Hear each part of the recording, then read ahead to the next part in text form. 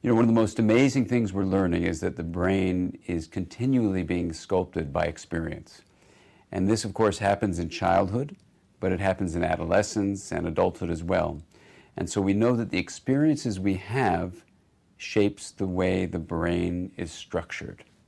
And this shaping takes place in the connections among the neurons in the brain, and those connections, in a way, dance with the way the mind emerges.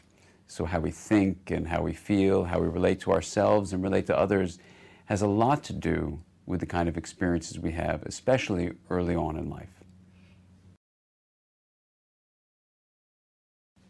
Well, to be mindful, from a formal definition, means to be intentionally aware of experience as it's unfolding and not to be lost in judgments, so people call that non-judgmental. And it's done with intention. That is, you have the intention to be very present.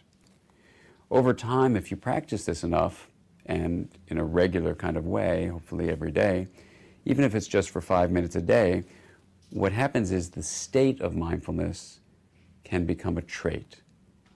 From a brain point of view, what that means is that creating a state is the firing of neurons together in a certain fashion.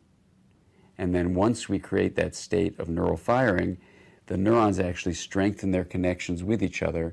So what is a temporary state becomes a long-term trait because you've changed the structure of the brain. For thousands of years, people have been practicing mindfulness in the East. It's also been a practice in the West, and not only in ancient times, but in modern times. In fact, when we look at cultures across our planet, all major cultures have a practice to encourage the members of the community to actually be present in the moment. And the claims have always been that this practice would help people be healthier, that it would promote well-being. And in recent times, we now have the science to suggest that those claims are actually true.